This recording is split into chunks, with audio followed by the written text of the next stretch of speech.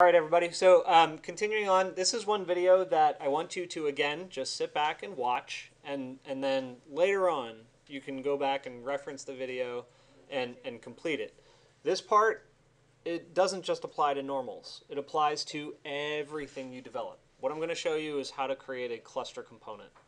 And it's going to take this normal exercise, and it's going to create a singular component that's going to get you a normal. Is that clear? All right. So what I'm going to do is set up a cluster component based off of everything that you saw back to this point.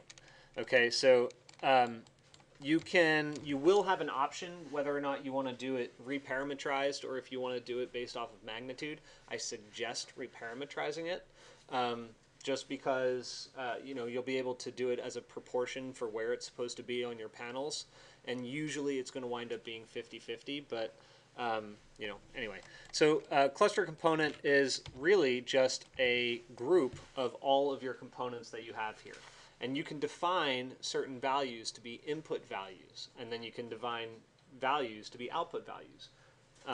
So when you select everything that you see here, and in fact I'm going to get rid of these because I'm going to need those as input values. So what I want to do is create a component that's going to have a surface that I plug in, and then it's going to have percentage values for where it's supposed to be on the surface.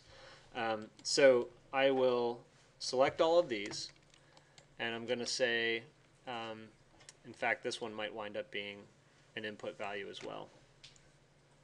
We'll see. We'll leave it at 2 for now, and it might. Yeah, well, all right. Anyway, so you go here and you go to Edit, and you're going to do Cluster. See that? Created a tiny little cluster. Does it look useful? No, because you can't plug anything in. So you double click it, and you go into this. So this is everything that lives inside of that cluster. And the only thing that you need to know is after this is made, you do a little bit of pre-planning. Like I decided that my numbers were going to be input values, and yeah, I'll worry about output later. But the input values look like this. I think they live up here in params and utility. Yeah, cluster input and cluster output. So all this is a tag that says what information is going to be plugged in. So I'll go to cluster input, and I'll plug this into surface. Okay. Now, this information here is, if you double click it, that's going to be what information shows on your component. So when I type in, and I always forget whether or not name or nickname is the one that shows up on the actual component. But let's call this, let's just call it surf, and let's call this one surface. And we might have to swap it later. I always forget which order it is. But this is what you need to put in. The important part about this particular cluster is that we've set it up to be a quadrilateral operation. This will not find a surface normal on anything but a quadrilateral surface or warped quad, right? It has to have 4 boundary sides. So quadrilateral, there we go. Quadrilateral surfaces only. And then you say OK. So I'm going to need to do the same thing for each of these inputs.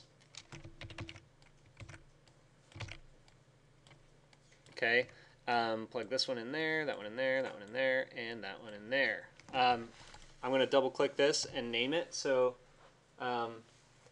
let's call this one umin, uminimum, and this is going to have to be a 0.00 to 1.00. Okay, you're going to want to type this stuff in to each one. So let me just very quickly write all this in.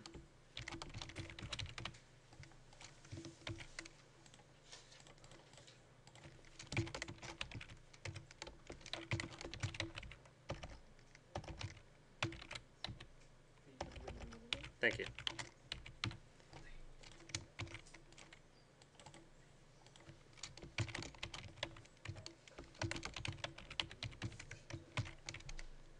All right.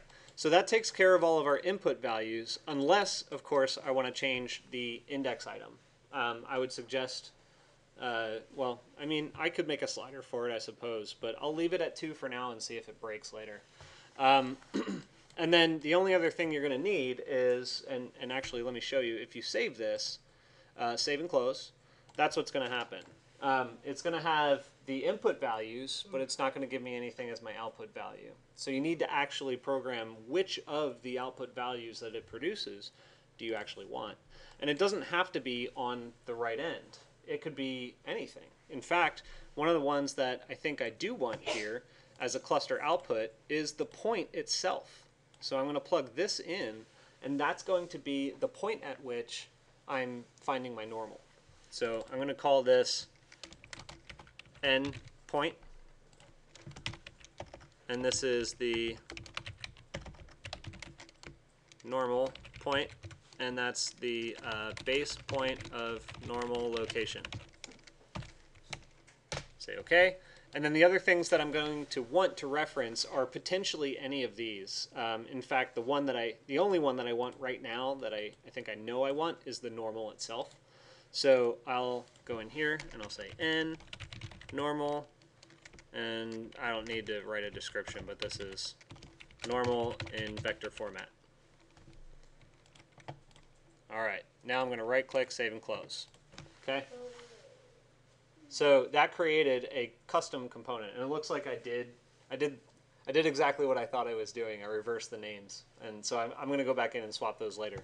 But anyway, what we're going to want to do here right now, this is kind of pre-programmed, and it won't always be pre-programmed. So I need to go back into Rhino, and I'm going to actually make this happen. So let me turn this back on, and I'm going to reference a surface. Say set one surface, plug that in.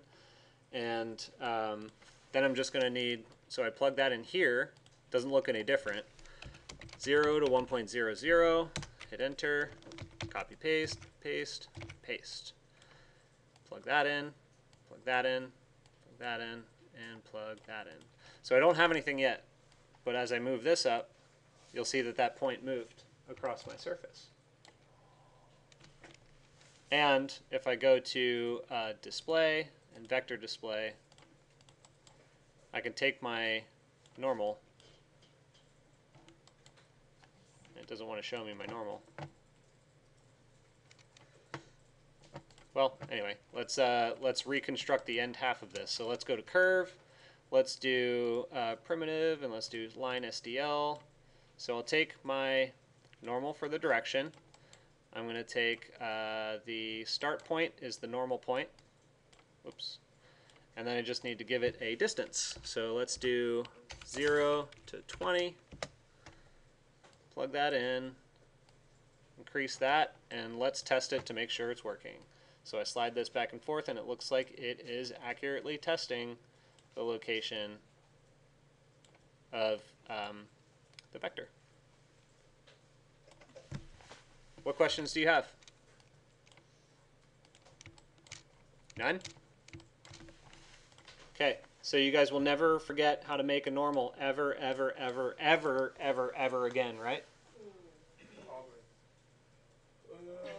can't guarantee. I want you guys on you can do it here. I don't know if the bookmarks will stay, but I want you to bookmark the location of this video once I post it online. Okay? I want it bookmarked. I'll favorite it. Yeah. Okay? These two videos are like life-changing videos for you, so make sure you keep them. Okay? All right, let's stop this.